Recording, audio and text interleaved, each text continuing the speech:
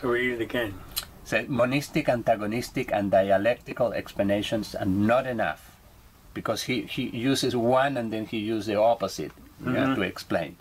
Where from a perspective of the subjectivism, it says that it is the consciousness that shapes the world, and idealism works primarily with those parameters. Let's say that it comes more after that. The other positions pretends otherwise and dialectically oppose the first, saying that in fact the consciousness has certain interests that are dictated by the conditions placed by the object. That is what we were talking. So the consciousness will react to the objects because there are properties in the objects that make the consciousness be interested. Interesting. Yes, just a little note on idealism.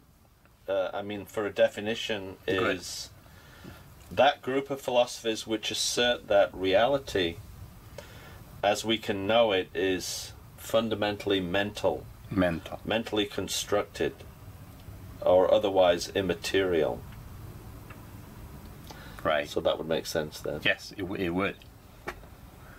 Says And he's saying it's idealism not works just mentally primarily with those parameters. Yeah. Of the consciousness is the one that construct. No, not construct. What word he uses? Structure. Yeah. Yeah. The reality.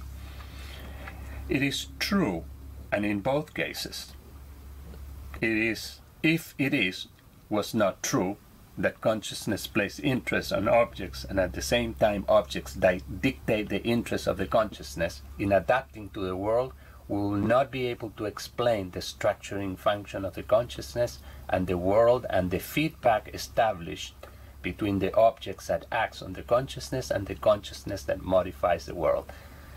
So it is a structure. Yes. That's essentially what I'm getting at. Yes. It is precisely because both these positions are right that things work, and not because one of them, the two positions are, and not because one of the two positions are correct, right? Get the idea? He says, I think we do, right? Well, can we just Sure. do it one more time? He says, it is true, and in both cases. Yeah?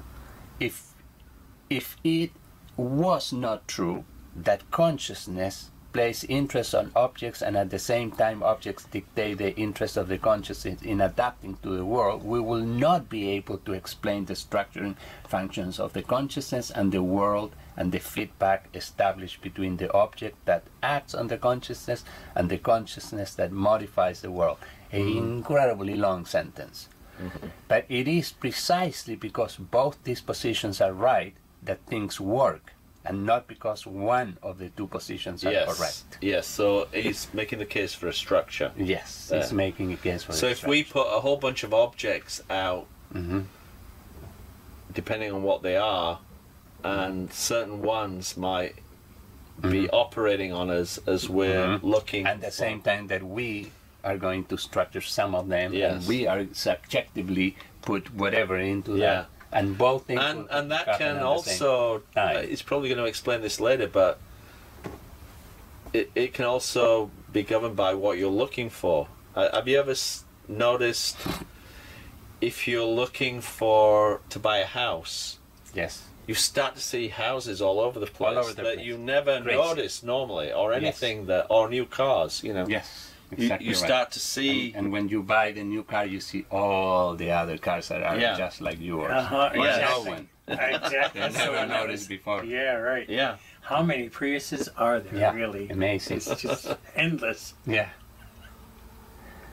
And then there are things weird, like we were talking with Kurt this morning, that he asked me where is the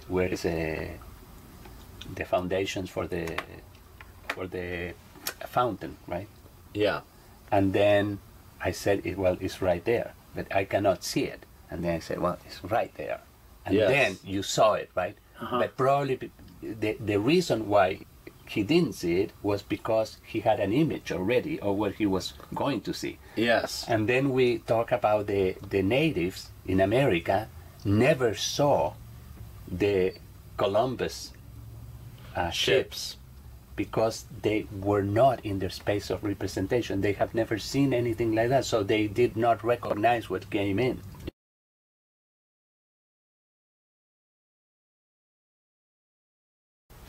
Okay, the structure, consciousness, phenomena consciousness is dynamic and definitely mobile. And also is a system of interest that we place on different times of the thinking process.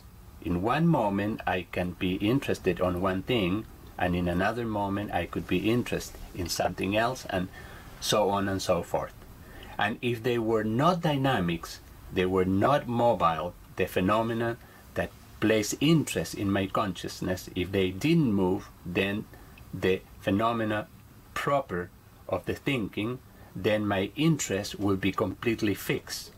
And they're not fixed because, in fact, it's enough that you are a little bit hungry, and then your interests are going to go on one side, and it will be enough that somebody honk the thing on the car, and then I will my interest will be inclined in a complete different direction. What I understand about all of these examples is that depending on the stimuli that come, you know, if it is an internal one like hunger, then your interest will go some way.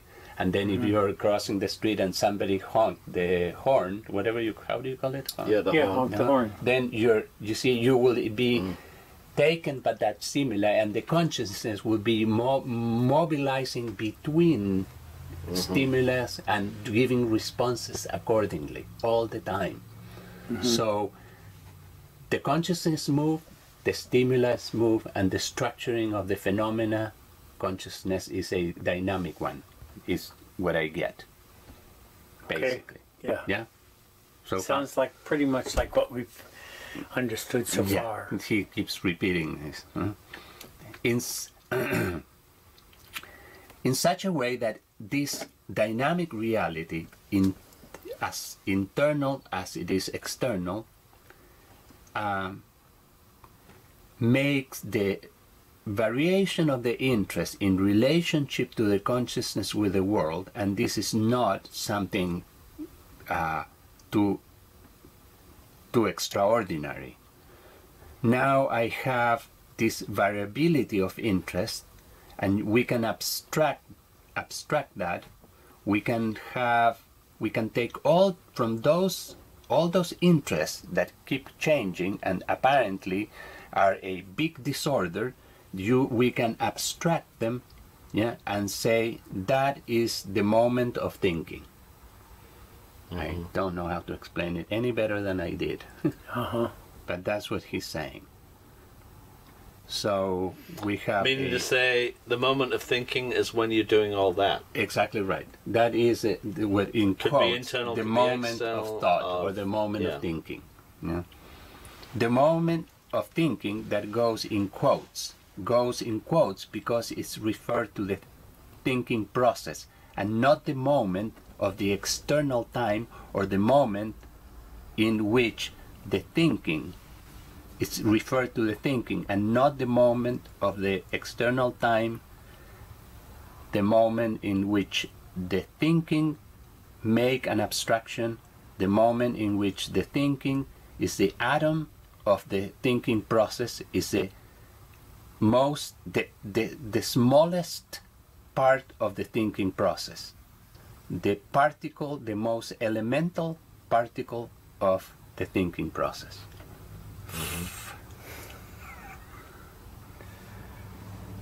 So first he abstracts the structure, right, and then he talks about reducing it to essential element. Right. Yeah.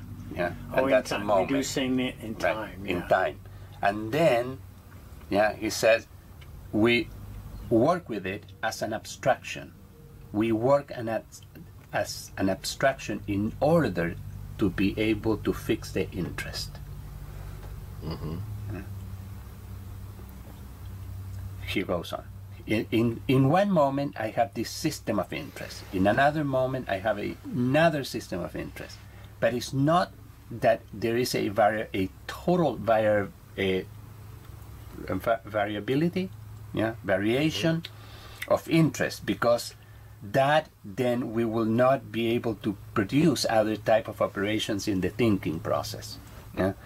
If everything was super dynamic and super fluid, and I will jump from one interest to the other, then you will not be able to produce operations like the register of a given interest, or the capacity to compare register of that interest with a register of a different interest, that are relations that I can establish when I am thinking.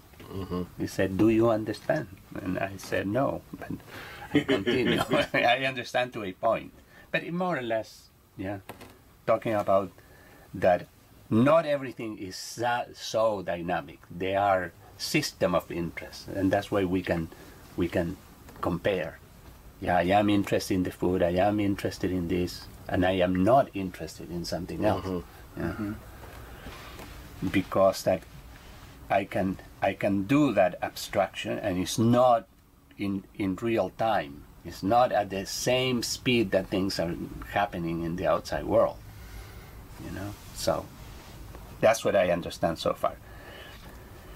We can talk then about moments of the thinking when you fix an interest. I fix an interest in that moment in which the recorder, and I see the recorder.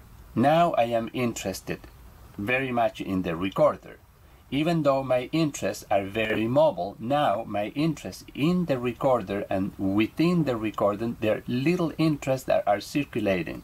But that fixed interest is for me a moment of the thinking process. So that's why we talk about a moment of the thinking when you are able to fix an interest. So that's all of this is all to fix an interest. He is amazing how he explains it, how deep he can go into the whole thing, with mixing it with the internal stimuli, with the external, with the timing, and all of that, because I got interested in this. This is good. I mean, it's really good, and I don't get the total thing, but what I get is really phenomenal, or phenomenological phenomenal. Very, very interesting. Okay, fixing an interest is for sure a degree of determination of the thinking. Determination in two ways. I say that the fixation of the interest on the recorder is a determination of the thinking first, because when I fix my interest in the recorder and I put that ambit upon the recorder, this determines my thinking. I cannot think any other thing until that interest plays over that recording, displays itself towards another object that will fix my interest. Then I can say that the tape recorder has two little levels, that the recorder has a little cassette, and that the recorder has several other parts. What is going on there?